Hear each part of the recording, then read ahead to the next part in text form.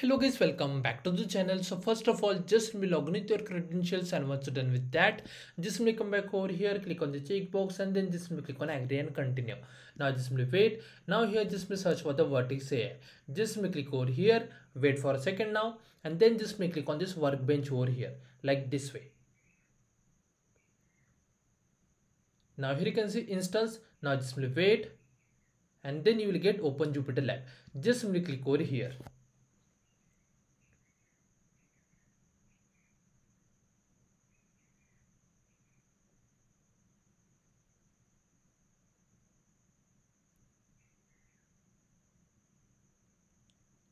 And it's done. Now here you can see this file intro multimodal rag. Just double click over here like this way. Now here you can see it's asking for the select a kernel. So make sure that it must be Python 3. Now just click on the select over here like this way. Now if you're using a Jupyter notebook for the first time, so for running a shell or you can say command, you can just click on this play button over here, or you can just hit shift and enter like this way. Okay, but make sure that before running any particular shell, your kernel status must be ideal. If your kernel status is busy, then you have to just wait. Now first thing what you do, just come back to the lab instructions, click on the task number 1. Just scroll down over here, and from here you can see project ID and location. So just copy this project ID over here. Do not copy this last comma. Copy like this, come back over here, scroll down a little bit, and from here you can see project ID. So just paste your project ID like this way. Then copy your location, copy like this, come back over here and just paste over here like this way, and make sure that there is no extra space.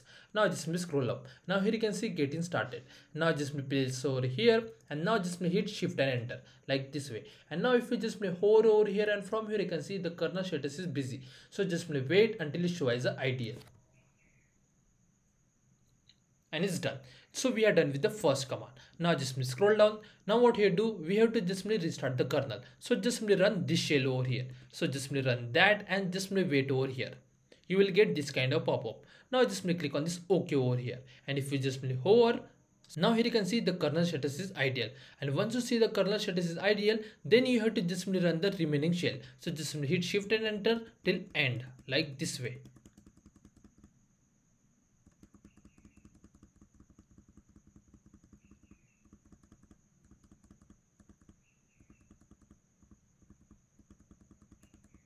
And it's done.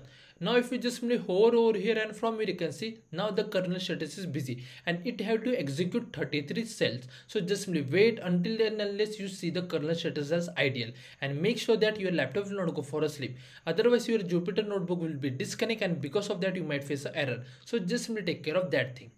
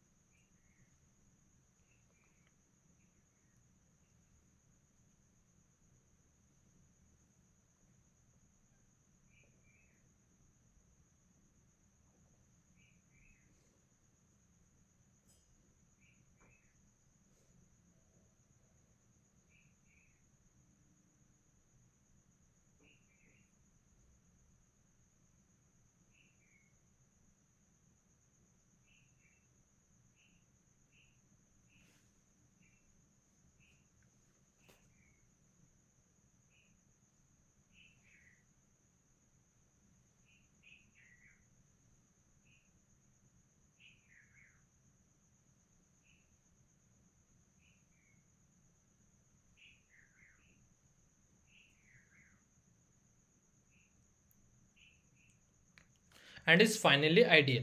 Now if we just simply come back to the lab instructions and click on the check my progress for each and every task, you will get a score without any issue. And if the score is not updated for any particular task, no need to worry, just simply wait for a couple of minutes and you will get a full score on this lab without any issue. Just simply wait and watch.